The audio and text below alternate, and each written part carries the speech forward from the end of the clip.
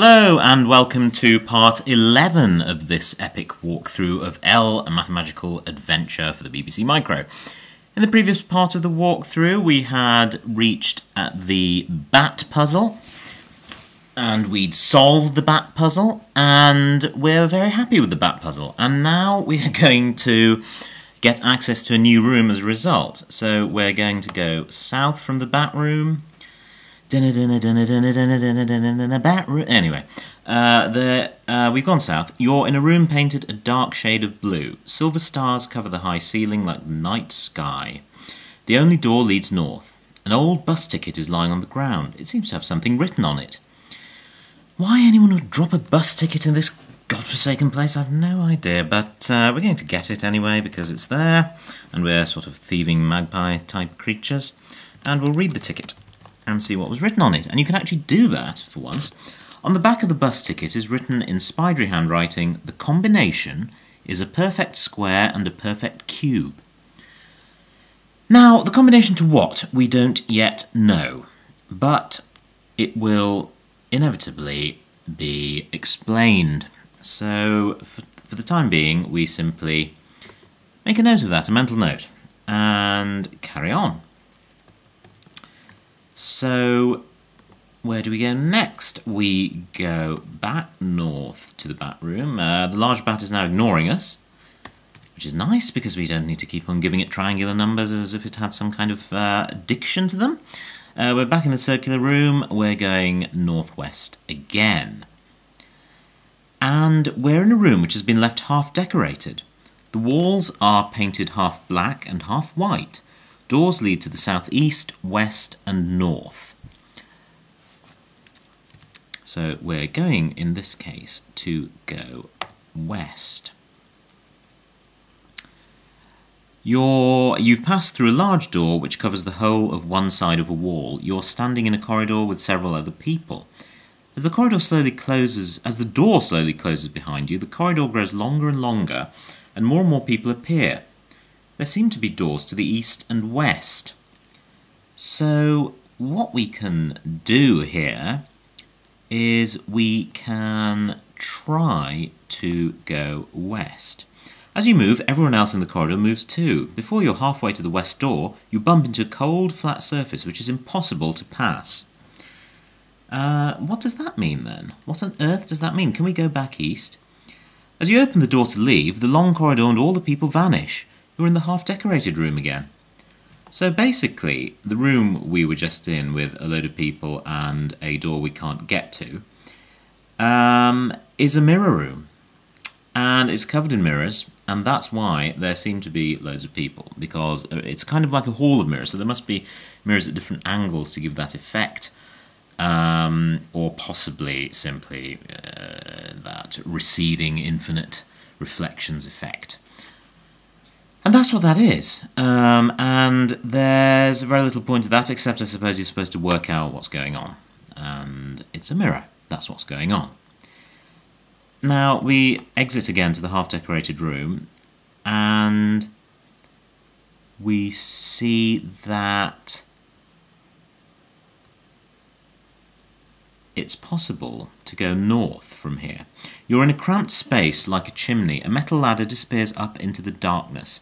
A wooden door leads south. So basically you can either go back out or you can go up. And going up, in fact, takes you to the attic passage that leads to the pig room and the Drogo jail. And I wonder if that's why the attic passage smelt a bit fishy. Because there was an exit down? I don't know. Anyway, it'll take you back up there, and that's not a good idea because you have to escape using Newman and then travel back to here. I suppose that's the whole point of the Crowther Woods teleportation words, actually, to make your return to the circular room rapid. Well, hey-ho. That's as maybe.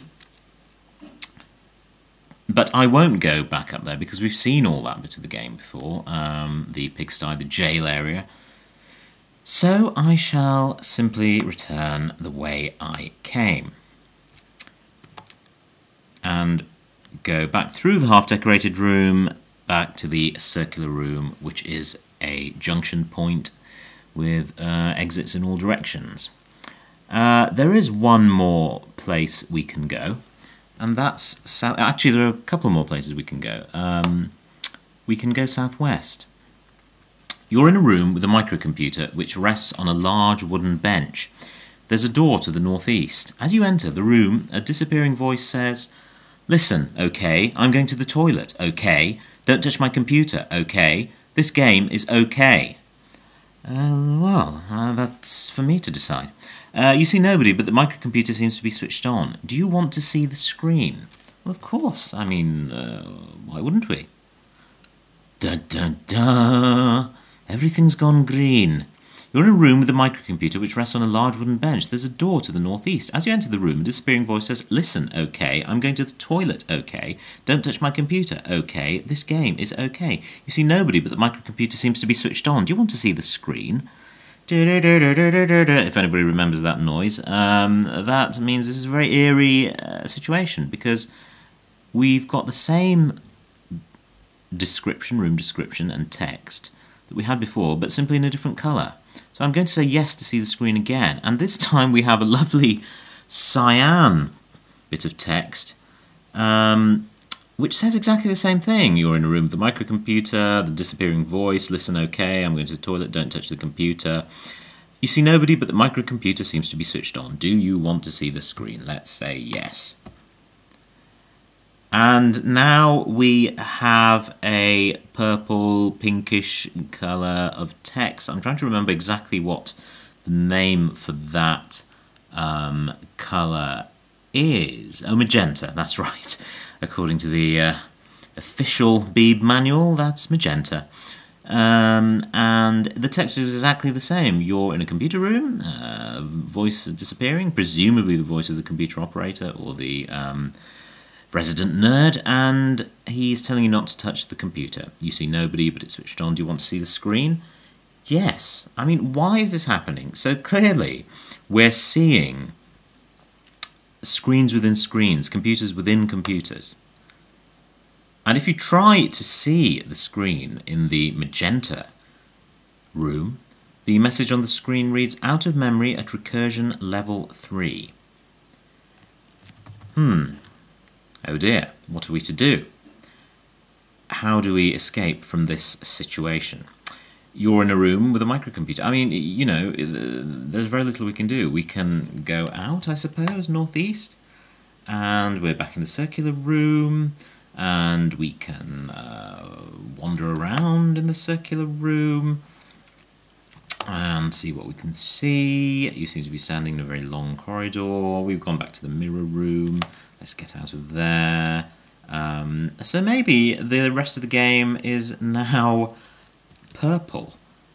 And we simply have to be content with that and carry on. Oh, no, because lo and behold, suddenly the text changes to cyan, and you recognise a voice behind you saying, "Ah, that's better. Okay, get off my computer, okay." And you're back in the microcomputer room. So we've gone back up one level of recursion.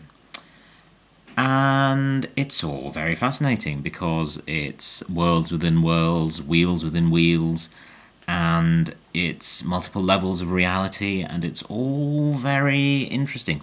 There is in fact another way to exit and go back up a level of recursion, and that is to say exit computer, and it checks you out immediately. And so, you know, this is the first level, and we can exit again. And ta-da! We are back to white text, the good old familiar white text, which says you recognise a voice behind you saying, "Ah, that's better. Okay, get off my computer. Okay." You're back in the microcomputer room. And this is in fact the top level, the level we were originally playing this whole game at. We didn't disappear down a rabbit hole of recursive levels of reality. We managed to escape. And it does, of course, make you wonder, what would happen if you typed exit computer at the what purports to be and what you assumed was the top level of reality. What will happen if I do that? Well, let's just try it, shall we? And my God, what's going on? It's suddenly everything's gone green, and it's source code. It's the source code of the game. It's as if I can see the very fabric of reality unraveling before me. It's incredible. It's amazing. It's almost as if this entire thing has been constructed by some kind of all-powerful, mystical architect. Who could it be? Who could it be? Who could it be? Well, we know, in fact, exactly who it is and who it could be. It's the Association of Teachers of Mathematics, because, in fact, none of that happens at all. I was just pulling your leg and making things up and trying to be a little bit more entertaining than normal. It didn't work, did it? No, I apologise. I apologise for my miserable failure. We didn't enter the Matrix. We, in fact... or emerge from it, we in fact didn't do anything at all. Because if you try to exit computer at this top level of reality, you're simply told that I don't understand. So that's a little bit disappointing. I think the Association of Teachers of Mathematics who wrote this game missed a trick there. They could have been years ahead of their time. The Wachowski brothers could have been very envious of them and might have had to pay them royalties, and the association could have been all millionaires by now. But that didn't happen. None of that happened. None of that I've just gone into for the past few minutes actually happened. So I do apologise for making this even longer than was necessary. Anyway, that's all digression, and I apologise for it. So we return to the circular room, returning to reality, returning to the walkthrough by Darren Izzard, brother of Eddie, and we're back in the circular room, and where is left, in fact, to go now? What I'm going to do is actually follow the walkthrough. We could, at this stage, go south. There are two directions we haven't tried, north, east, and south. South, in fact, I will show you, but if we were to go south right now, something unfortunate would happen. So instead of that, with foreknowledge, in fact, of events to come, I am going to wisely go northeast. And you have entered a room with a stone floor. In the north wall is the large door of a safe, with a numerical keypad fixed to it. There is a door to the southwest. The door of the safe is locked. Now, do you remember the ticket that we had picked up after solving the bat puzzle? There it is. On the back of the bus ticket is written in spidery handwriting. The combination is a perfect square and a perfect cube. Now, I wonder if it's the combination to the safe that we're after here. And I wonder if we need to find a number that's a perfect square and, in fact, a perfect cube. Well, there are several of these numbers. So what numbers will fit the bill here?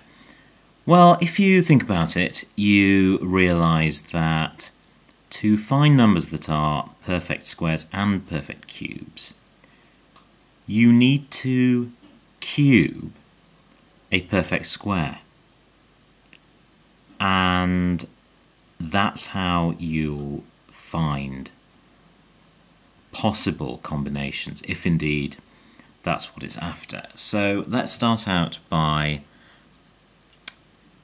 trying 0, because, you know, by some definition some people would say that's a perfect square, and let's cube that and we still get 0.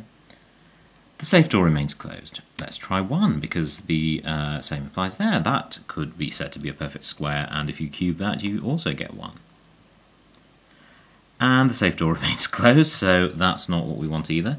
Let's try 64, because that is the square of 8 and the cube of 4. There's a buzzing sound from behind the safe door, but it remains securely closed. Aha, so it is, we're on the right track. So